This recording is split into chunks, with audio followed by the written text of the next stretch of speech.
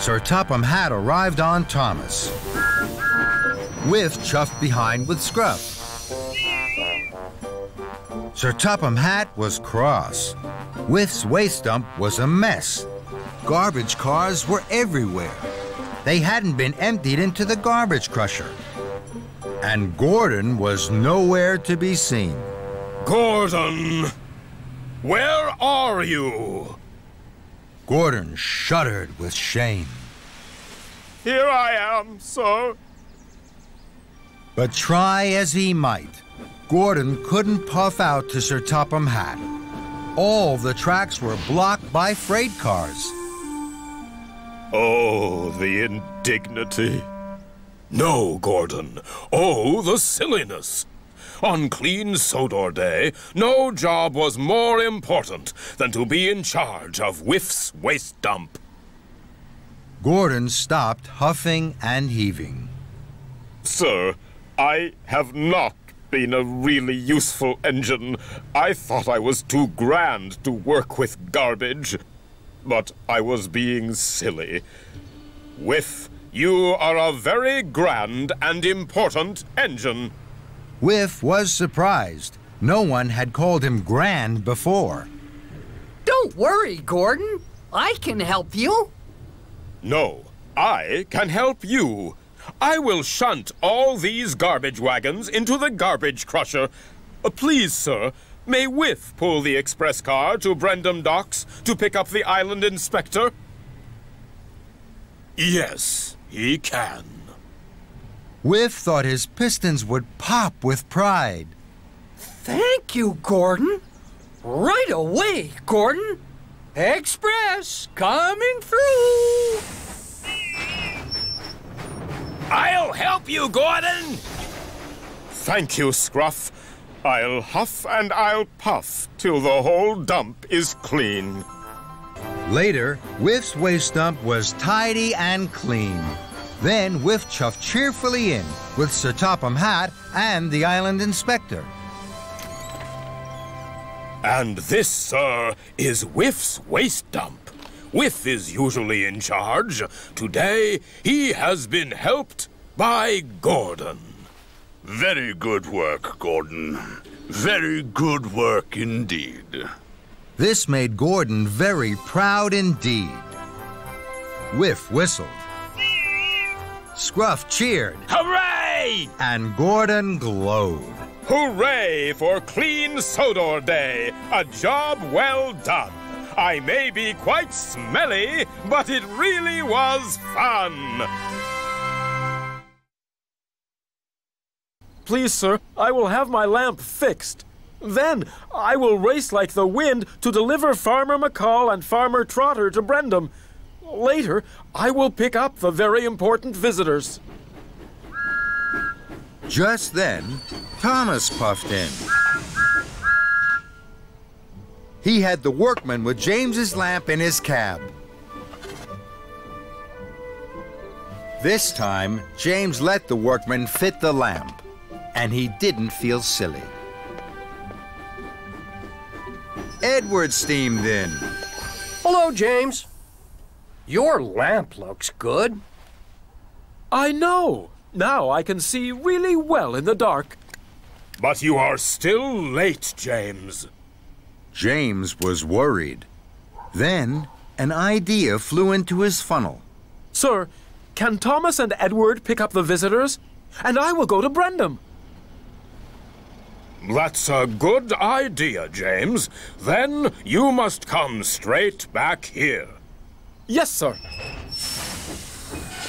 So, James set off for Brendam Docks. His new lamp glowed brightly in the dark. James arrived at the docks just in time.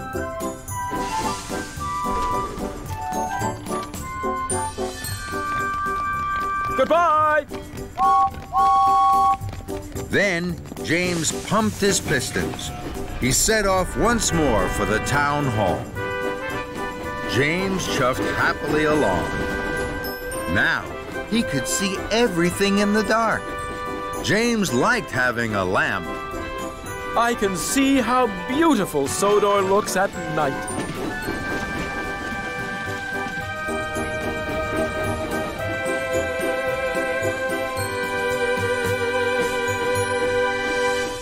James puffed into the town square.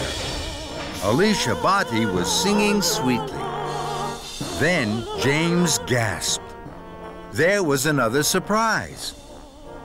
Thomas and Edward were using their strong lamps to light the concert. Please, sir, may I shine my lamp on Miss Botti? Then everyone will see her for miles around. Very well, James.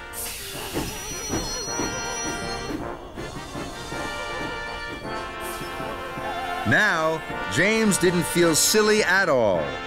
He felt very, very important.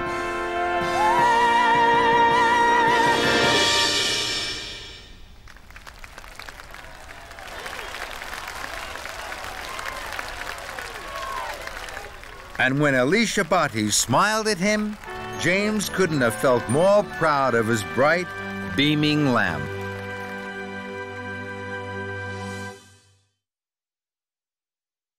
Sir, I will shunt Gordon to the steamworks. Victor will make sure his funnel is free and his firebox fizzes. Then, Gordon can take you on the tour of Sodor, and I can be really useful. Sir Topham Hatt was happy to hear this. Very well, Thomas.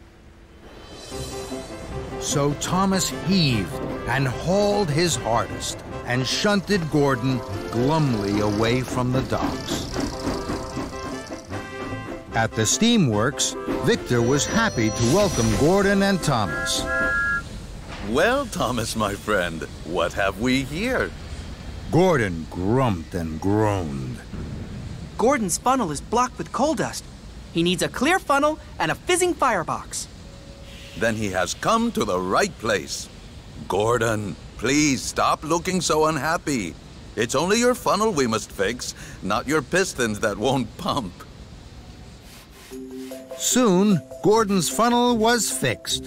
His firebox was fiery, and he was ready and raring to take Sir Topham Hatt and the railroad inspector on a tour of the island, and of all the really useful and very busy engines on Sodor.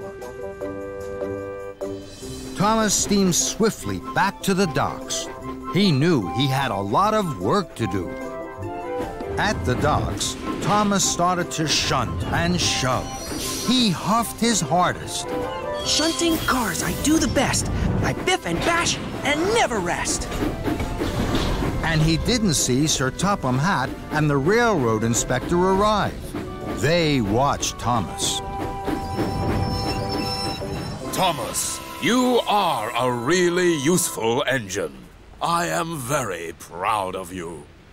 And I am very pleased to see such a busy engine.